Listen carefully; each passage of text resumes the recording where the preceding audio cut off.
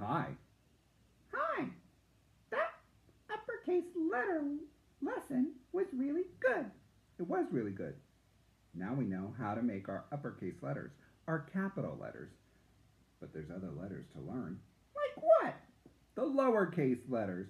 They're smaller, and we're going to use that dotted blue line that's in between the black lines as a guide. Okay, let's learn. All right, and remember, if you have a paper like this with those little blue dashes, that's going to be your guide when you make these letters at home. Here we go. First lowercase letter is the A. The A of the lowercase letter is going to touch this blue dash line and this black bottom line, and it goes like this. It's going to be kind of like a C, which is a magical curve that we're going to make. So we're going to make a magical curve around. We're going to close it and then come down and give it a little leg so it doesn't roll away, because we don't want our A to roll away. Curve around in a circle, come down and give it a leg. All one movement. Your pencil never leaves the paper. It stays on there the whole time. So now we go to B. B, we start at the very top and we make a big line down, and then we stay connected to the paper and we circle around. So it's just a line down, up and circle round. That's easy. A, B, now we do C. Magic C is a curve. It curves and touches the middle line, and then it comes and touches the bottom line. Our magic C, and we use that magic C for our D, because we're going to start our D with a magic C, but then we're going to go all the way up to the top, and then all the way to the bottom. Now we have A, B, C, D.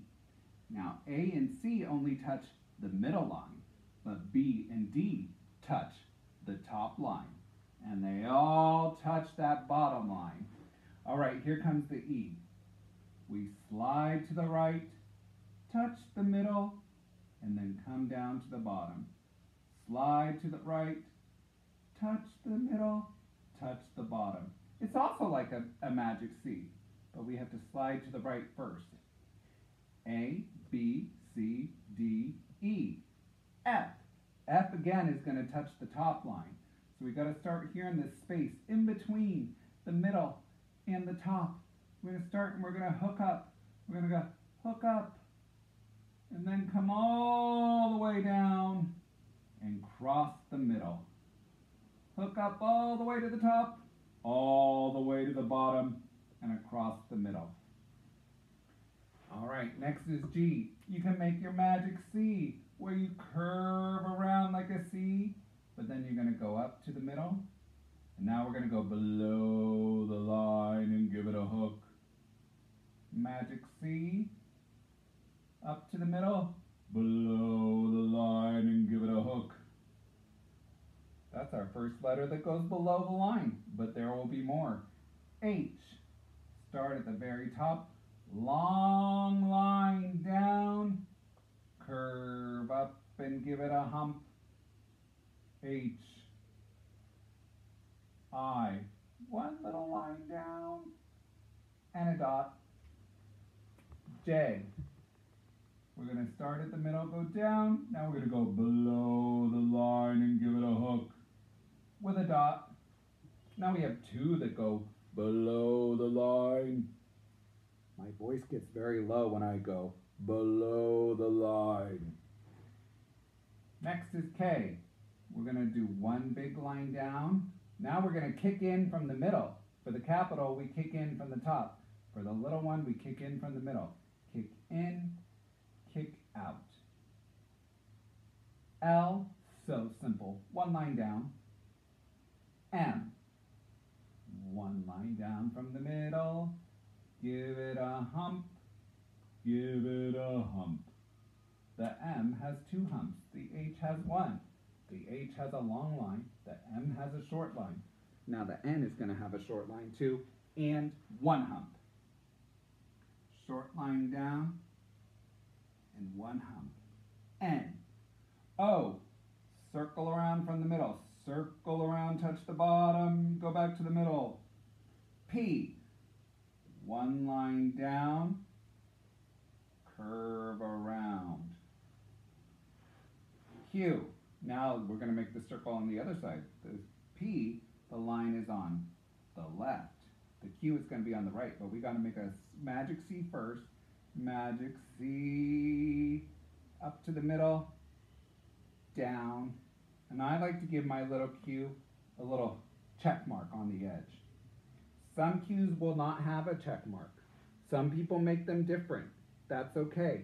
I'm going to make mine with a little check mark so it looks a lot different than that P. Otherwise they look like they'd be twins looking in a mirror. But I want my Q to have a little hook. So you can make yours with a little hook for now. R. One line down, go back up, a little hook around. Now it's not a big hump like the H or the M or the N, it's just a little hook. S is just like the capital S. Curve up, touch the middle, curve down, touch the bottom. T, we're going to start here in the middle of this space between middle and top. We're going to come straight down. So it's not a long line, it's not a short line, it's a medium line.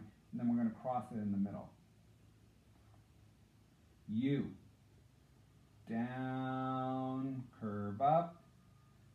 But then we don't want them to fall over, so we give them a little leg. The big U doesn't have the little leg. The little U has the little leg. V. Angle into the bottom, angle up to the middle. W. Angle to the bottom, up to the middle. Angle to the bottom, up to the middle. X. Criss-cross at the middle. The capital crisscrosses from the top. This one crisscrosses from the middle. Y. This one, we're going to do a little line in, and then we're going to do a long line that goes below the line. And then Z. Slide to the right, angle to the left, slide to the right. Now we have all of our lowercase letters. Notice that only 1, 2, 3, 4, 5, 6, 7 little lowercase letters go above that middle line with a line or a hook. This has a hook, this has a line, a line, a line. This has a half a line. 2 of them have dots. And then let's see how many go below the bottom. Below. 1, 2, 3, 4, 5. So that will help you with your writing. If you remember, some letters go above the line in the middle. Only a few letters go below the line at the bottom. Yeah, those are some good rules to remember, Danny. So when you're writing, I want you to practice. And especially when you write your name, use a capital for the first letter, and then the lower letters for all the rest. That's right. All the rest of the letters should be lowercase. One capital at the beginning, lowercase for the rest.